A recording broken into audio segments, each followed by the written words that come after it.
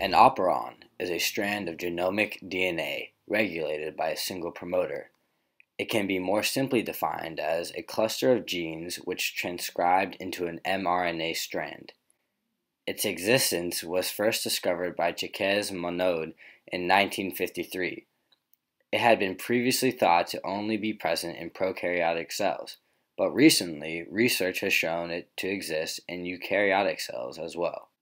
Unlike the lac operon, which codes for a catabolic pathway, the breakdown of lactose, the trip operon is catabolic operon.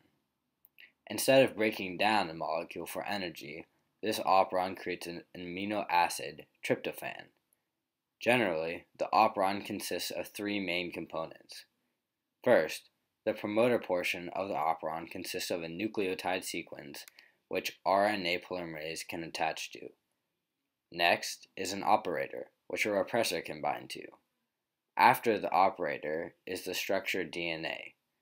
This means that if a repressor has binded, the structural DNA is inaccessible and therefore cannot be transcribed by the RNA polymerase.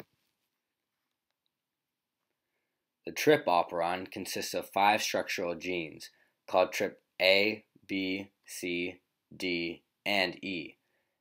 In the absence of tryptophan, the trip repressor is inactive and can't bind to the operator, so the RNA polymerase is free to transcribe mRNA coding for tryptophan.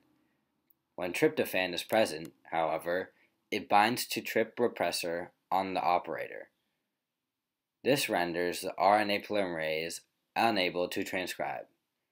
So, when the trip operon is in the presence of tryptophan, it cannot transcribe more tryptophan. This is called a repressible mechanism of action.